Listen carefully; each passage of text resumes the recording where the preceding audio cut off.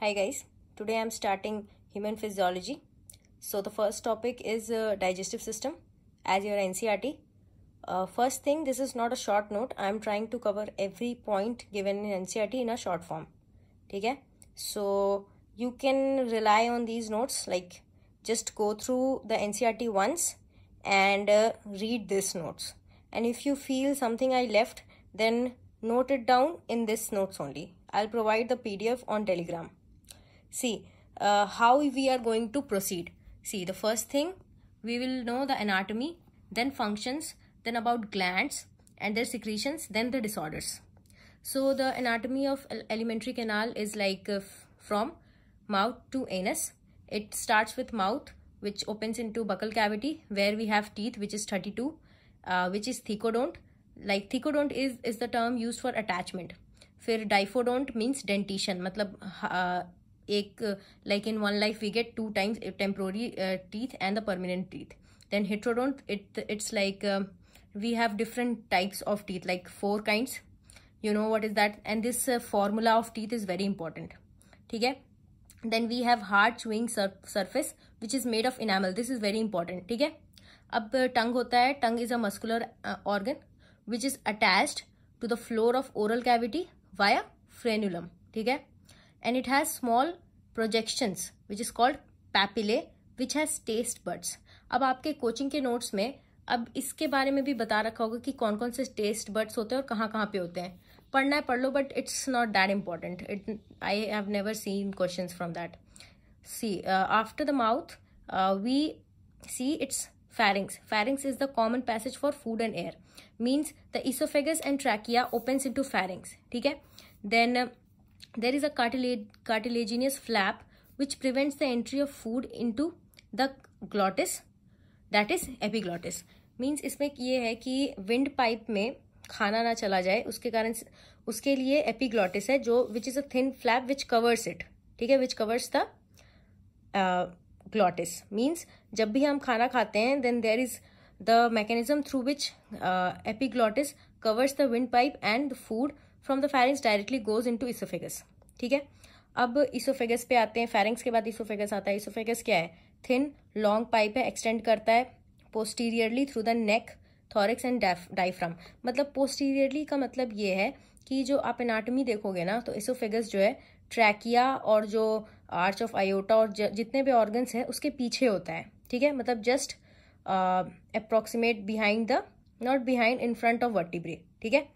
अब इसोफेगस के बाद आता है स्टमक. और जो स्टमक जो होता है which is J shaped muscular, J shaped होता है. और हाँ, इसोफेगस और स्टमक के बीच में एक स्पिंक्चर होती है. ठीक है? विच controls, which regulates the entry of food, which is called gastro-oesophageal sphincter, जो कि खाना which is always closed. When ever the food comes then only it opens. ठीक है? और इसके कारण भी अगर इस स्पिंक्चर में कुछ प्रॉब्लम आती है तो फिर उसके कारण हमें हार्ट बर्न और इंडाइजेशन वगैरह प्रॉब्लम्स होती है. ठीक है? That you will study letter. C then the stomach has 4 parts: cardiac area, fundic area, body and pyloric area. ठीक है? जो कि कार्डियक एरिया जो होती है जिसमें इसोफेगस खुलती है, फंडिक एरिया जो होती है उसमें मोस्टली गैस होता है. ठीक है? जो आप ऐसे फिगर देखोगे ना तो आपको समझ में आएगा कि वहाँ पे हमेशा गैस होता है. आप एक्सरे इमेज अगर देखोगे तो उसमें हमेशा फंडिक एरिया को हम वैसे ही पहचानते हैं. फिर बॉडी जो मेन सेंट्रल एरिया है, फिर पाइलोरिक जो एरिया है विच ओपन्स इनटू स्मॉल इंटेस्टाइन. तो स्टमक के बाद हम आ जाते हैं स्मॉल इंटेस्टाइन. स्मॉल इंटेस्टाइन के 3 पार्ट हैं: डियोडेनम, जियोजेनम एंड इलियम. डियोडेनम सी शेप्ड है और जियोजेनम लॉन्ग कॉइल्ड पार्ट है जो कि मिडिल पार्ट है, और इलियम जो हाईली कॉइल्ड पार्ट है. अब यहाँ पे एक पाइलोरिक स्पिंक्चर भी होता है. मतलब जो पाइलोरिक पार्ट जो है और स्मॉल इंटेस्टाइन के बीच में स्पिंक्चर होता है, जो कि खाना वहाँ से मतलब डाइजेस्टेड पार्ट वहाँ से इंटेस्टाइन में जाने से कंट्रोल होता है. ओके? स्मॉल इंटेस्टाइन के बाद तो लार्ज इंटेस्टाइन ही आएगी, which also have 3 part: caecum, colon and rectum. See the caecum is the blind sac. ठीक है? स्मॉल ब्लाइंड सैक जिसमें कि सिम्बायोटिक माइक्रो ऑर्गेनिज्म होती है. सिम्बायोटिक मतलब क्या? हमारे मतलब that helps in digestion of food. ठीक है? It doesn't cause any pathology, but अगर हम ज़्यादा एंटीबायोटिक इसीलिए लेते हैं अगर, तो ये सिम्बायोटिक बैक्टीरिया जो है मर जाती है, जिसके कारण फिर हमें फूड पॉइजनिंग होती है. ठीक है? फिर एक अपेंडिक्स होता है which is a which is also called vermiform appendix, which is like a looks like a worm, which is a vestigial organ. मतलब इसका कोई रोल नहीं होता है, लेकिन पहले मतलब माना जाता है कि सेल्यूलोज को डाइजेस्ट करने में यूज होता था, like very ancient time, but now it's vestigial organ, which is a narrow finger like tubular projection. जो मैंने लिखा है ना, ये बहुत इंपॉर्टेंट है, ठीक है. फिर कोलोन जो होता है, कोलोन 4 पार्ट में डिवाइडेड है, ascending, transverse, descending and sigmoid. जैसे जैसे मैंने लिखा है ना, तो सीकम से डायरेक्ट असेंडिंग कोलोन शुरू होता है, ठीक है. उसके बाद ट्रांसवर्स कोलोन ऐसे, फिर डिसेंडिंग कोलोन, फिर सिग्मोइड कोलोन, और उसके बाद फिर रेक्टम और एनस, ठीक है. अब हम हिस्टोलॉजी भी थोड़ा पढ़ेंगे. एनाटॉमी का ही मतलब माइक्रोस्कोपिक जो होता है उसको हिस्टोलॉजी बोलते हैं. तो 4 पार्ट होती है, जो लेयर्स होती है एलिमेंट्री कैनाल की, उसके 4 लेयर्स होती है. सेरोसा जो सबसे आउटर मोस्ट लेयर होती है, और which is made of thin मीजोथेलियम.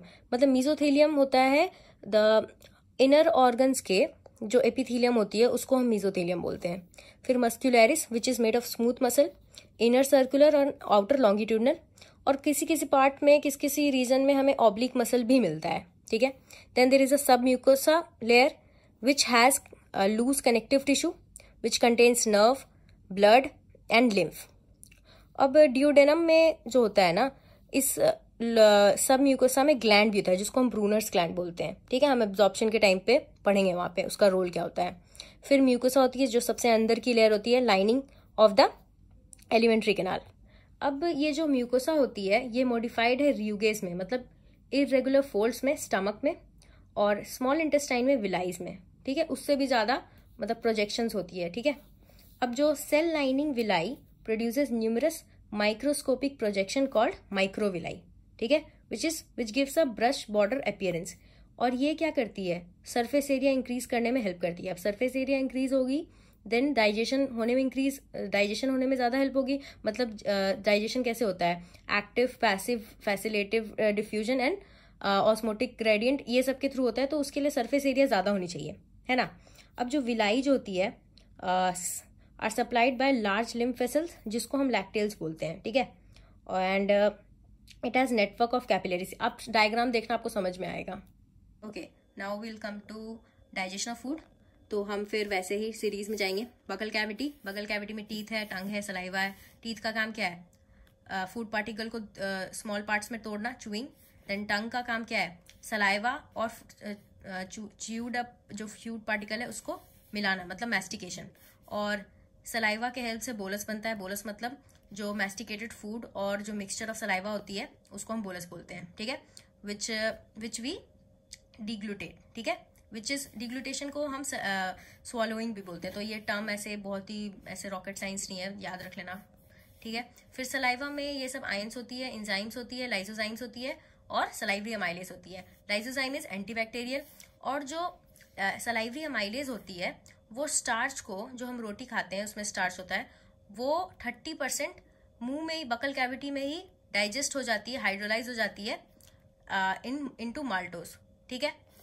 तो अब हम इसोफेगस में आए स्वालो करके, जो कि इसोफेगस के मस्कुलर एक्टिविटी से, पेरिस्टालसिस से स्टमक में गया. स्टमक में स्फिंक्चर है, स्फिंक्चर खुलती है और खाना अंदर जाता है. अब म्यूकोसा में ग्लैंड्स हैं, ठीक है, गैस्ट्रिक ग्लैंड्स हैं. उसमें 3 टाइप के ग्लैंड्स हैं. म्यूकोसा लेयर मतलब सबसे इनर मोस्ट लेयर, जैसे कि म्यूकस नेक सेल्स जो कि म्यूकस सिक्रीट करेगा. पेप्टिक और चीफ सेल्स जो कि pepsinogen which is a pro enzyme वो सिक्रीट करता है. और पेराइटल और ऑक्जेंटिक सेल्स, HCl और इंट्रिंसिक फैक्टर का रोल क्या है, B12 के एब्जॉर्प्शन में. और HCl जो होता है वो पेप्सिनोजेन को एक्टिवेट करता है पेप्सिन में, ठीक है. देखो मैंने यहाँ पे बता रखा है, ये प्रो एंजाइम है. HCl के हेल्प से पेप्सिन बना जो कि एंजाइम है. और जो पेप्सिन है वो प्रोटीन डाइजेस्टिंग एंजाइम है जो प्रोटीन को प्रोटीएज और पेप्टोन्स में बदलता है और अदर पेप्टाइड्स में, ठीक है. अब हाँ, ये देखो, जो स्टमक है, स्टमक फूड जो स्टोर करती है वो 4 से 5 घंटे तक स्टोर करती है. Then it also depends on what we are eating, ठीक है. तो storage in the stomach also depend on that. Then food mixes with gastric acidic juice by churning movement of its muscular wall and form chyme, ठीक है. Then mucus plus bicarbonate जो निकलती है यहाँ से mucus gland से helps in lubrication and protection of mucosal epithelium. Why the protection? Because this is HCl which is C, it is very acidic. तो इसके लिए म्यूकस और बाइकार्बोनेट निकलती है जो कि इसको न्यूट्रलाइज करेगी और म्यूकस लेयर जो है, म्यूकस जो निकलेगी तो म्यूकोसा लेयर को वो कवर कर लेगी, जिसके कारण हमारा म्यूकोसा लेयर में कोई परफोरेशन वगैरह नहीं हो। अब इन सब की कमी से पैथोलॉजी होती है, वो सब आप बाद में पढ़ना, अभी ये पढ़ लो। फिर रेनिन एक एंजाइम होती है which is a proteolytic enzyme जो इन्फेंट्स में निकलती है for the digestion of milk protein. Now various types of movement by muscularis layer, पता है ना मस्कुलरिस लेयर क्या होती है, ऑफ स्मॉल इंटेस्टाइन थ्रू, ये क्या करती है, thorough mixing of food with various secretion in intestine. ठीक है, इंटेस्टाइन में, अब हम इंटेस्टाइन में आ गए हैं। ठीक है, अब यहाँ पे इंटेस्टाइन में क्या होती है, 3 चीजें निकलती है, bile, pancreatic juice and intestinal juice. ठीक है, पैनक्रियाटिक जूस में क्या क्या होता है, पैनक्रियाटिक जूस में trypsinogen, काइमोट्रिप्सिनोजेन, pro carboxypeptidase, amylase, lipase and न्यूक्लियेजेज होती है। अब ये जो ट्रिप्सिनोजेन है वो इंटेरोकाइनेज के थ्रू ट्रिप्सिन में बदलती है, और ये जो इंटेरोकाइनेज है this is the secretion of intestinal mucosa. ठीक है, तो इंटेस्टाइन के एंजाइम से एक एंजाइम, ये जो ट्रिप्सिनोजेन है वो एक्टिवेट होती है, these all are pro enzymes, और फिर ये एंजाइम जो एक्टिवेटेड एंजाइम है अब ये बाकी जो एंजाइम्स थी उसको एक्टिवेट करती है। ठीक है, तो इन टर्न क्या हुआ कि pancreatic enzymes are activated by intestinal enzymes, है कि नहीं। अब फिर बाइल फिर निकलती है बाइल डक्ट से। ठीक है, which is like it comes from common हिपैटोपैनक्रियाटिक duct. ठीक है, आप इसको इतना डिटेल जो है एनसीईआरटी एक बार पढ़ोगे ना तो आपको फटाफट समझ में आएगा। तो आपको बेसिकली ये है कि एनाटॉमी आपको एकदम पता होनी चाहिए, आपको फिगर एकदम याद होना चाहिए, एकदम एक बार में एकदम ऐसे करके बना दो क्या होती है एलिमेंट्री कैनाल, कहाँ पे क्या होता है, दिस इज वेरी इंपॉर्टेंट। ये जो बाइल जो है इसमें this is release in duodenum, और इसमें क्या क्या होता है, बाइल पिगमेंट होता है which is bilirubin and biliverdin, bile salt, cholesterol, phospholipid, और कोई भी एंजाइम नहीं होता है इसमें। तो भर के एंजाइम था बट इसमें कोई एंजाइम नहीं होता है। ठीक है, अब एक पैनक्रियाटिक जूस में ना एक और भी चीजें निकलती है, जैसे कि बाइकार्बोनेट्स निकलती है। ठीक है, ये मैंने यहाँ पे लिखा नहीं है, वहां पे बताऊंगी आगे चल के, बट आप लिख लेना यहीं पे। फिर नो एंजाइम्स, और इन सब का रोल क्या होता है, helps in emulsification of fat, और फैट जो है मिसल्स में बदलती है। ठीक है, वो भी लिख लेना। इतना इमल्सिफिकेशन ऑफ फैट को क्या बोलते हैं, मिसल्स, फॉर्मेशन ऑफ मिसल्स बोलते हैं, तो हमें पता ही है। फिर इसका एक और काम है activates lipase. Now come to intestinal juice.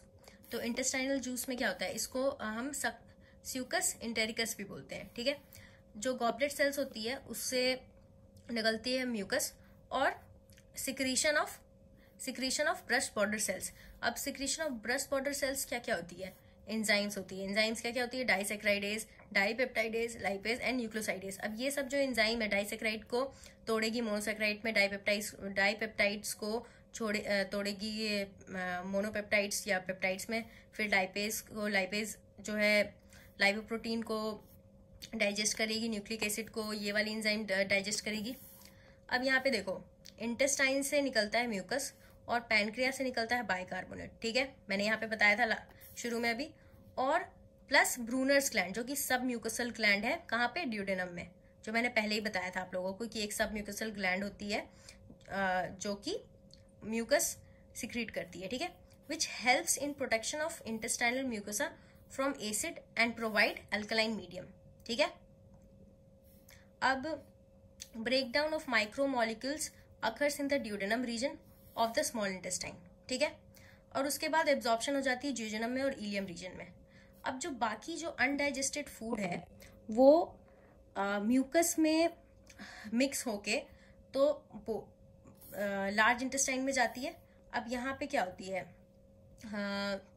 यहाँ पे वाटर, मिनरल और सर्टेन ड्रग्स जो है एब्जॉर्ब होती है, और सिक्रीशन क्या होता है म्यूकस का, सॉरी मैंने यहाँ पे बोला कि म्यूकस, यहाँ पे भी म्यूकस है बट मेनली म्यूकस यहाँ सिक्रीट होता है जो कि एडहेयर हो जाती है वेस्ट पार्टिकल से, और फिर और उसके बाद फिर एंटर करती है सीकम में through ileocaecal valve which prevents the backflow. जहां पे भी वॉल्व आ जाएगा, वॉल्व या sphincter, it has only function of prevention of backflow. ठीक है, अब जीआईटी जो होती है, अब neural, it is also under neural and hormonal control. अब जो न्यूरल कंट्रोल होती है वो बोथ लोकल और सीएनएस मतलब सेंट्रल होती है। ठीक है, और जो ये न्यूरल कंट्रोल जो होती है वो बेसिकली कंट्रोल्स मस्कुलर एक्टिविटी। ठीक है, अब हम डाइजेशन कर लिए, अब हम एब्जॉर्प्शन पे आते हैं। तो एब्जॉर्प्शन क्या है, एब्जॉर्प्शन कैसे होती है? तो एब्जॉर्ब प्रोडक्ट जो है जाती है ब्लड में। कैसे जाती है? एक्टिव, पैसिव और फैसिलेटिव ट्रांसपोर्ट और डिफ्यूजन के थ्रू। और ठीक है, ऑस्मोटिक ग्रेडियंट के थ्रू पानी एब्जॉर्ब होता है। तो पैसिव प्रोसेस आपको पता है, एनर्जी यूज नहीं हो रही है। एक्टिव प्रोसेस में एनर्जी यूज हो रही है। अब फैसिलिटेड ट्रांसपोर्ट पे क्वेश्चन हमेशा आता है कि इससे क्या एब्जॉर्ब होता है? तो ग्लूकोज एब्जॉर्ब होता है। ठीक है, this is very famous question. तो आप देख सकते हो कि फैसिलिटेड ट्रांसपोर्ट से ग्लूकोज अमाइनो एसिड जो होती है एब्जॉर्ब होती है। एंड फैसिलिटेड ट्रांसपोर्ट मतलब क्या? किसी कैरियर प्रोटीन के थ्रू जो है ट्रांसपोर्ट हो रही है। ठीक है, और डिफ्यूजन के थ्रू भी ग्लूकोज अमाइनो एसिड एंड कुछ इलेक्ट्रोलाइट्स जो है एब्जॉर्ब होती है। अब एक्टिव प्रोसेस के थ्रू भी सेम चीज होती है, ग्लूकोज अमाइनो एसिड और क्या, ये सोडियम आयन। ठीक है, और फैटी एसिड ग्लिसरॉल जो होती है ये इन सब के थ्रू एब्जॉर्ब नहीं होती है, ये मिसल्स में बनती है। जो मैंने आपको यहाँ पे बताया था कि बाइल का क्या काम होता है, एमल्सिफिकेशन। तो मिसल्स बनती है। फिर और भी छोटे very very small protein coated fat globules में चेंज होती है, जिसको काइलोमाइक्रोन्स बोलते हैं। और ये फिर जो है लिम्फ वेसल्स में ट्रांसपोर्ट होती है, जिसको हम लैक्टेल्स बोलते हैं। जो कि जब ये फैट्स एब्जॉर्ब होता है ना, तो वो वाइट मतलब दिखता है, तो इसीलिए हम लोग लैक्टेल बोलते हैं, मतलब दूध जैसा। ठीक है, तो वहां से नाम आया है। फिर एब्जॉर्ब सब्सटेंस जो है टिश्यू यूटिलाइजेशन में चला जाता है, जिसको हम एसिमिलेशन बोलते हैं। ठीक है, फिर डेफिकेशन आपको पता ही है क्या होता है, you know what is it, just no कि this is a voluntary activity and mass peristaltic movement. Now let's come to disorders.